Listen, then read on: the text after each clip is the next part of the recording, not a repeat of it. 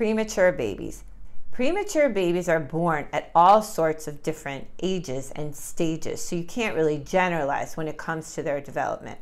But let me talk a little bit about a premature baby who's now at 34 weeks of gestation, which is the age that Breastfeeding turned today. It's about at 34 weeks that a baby develops the ability to latch and suck.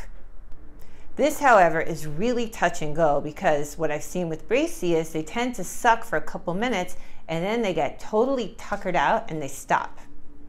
So my mantras over the past week have been the following. If at first you don't succeed, try again. And the famous Winston Churchill quote, never, and I'm paraphrasing here, never give in.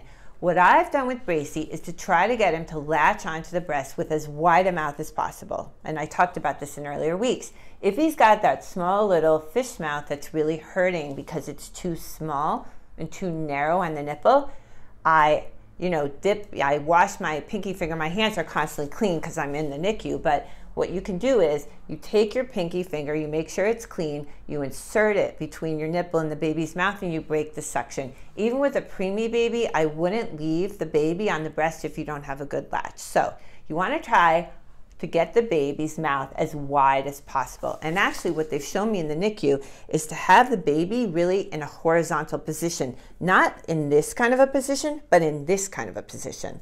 They've told me to line the nipple up with the nose, and what they want is they want the baby like this, the mouth wide and the head slightly back. So the nurse has been helping me and she's pushing down on the chin like this, and you can apply all this to a regular, full-term baby, but she's pushing down on the baby's chin.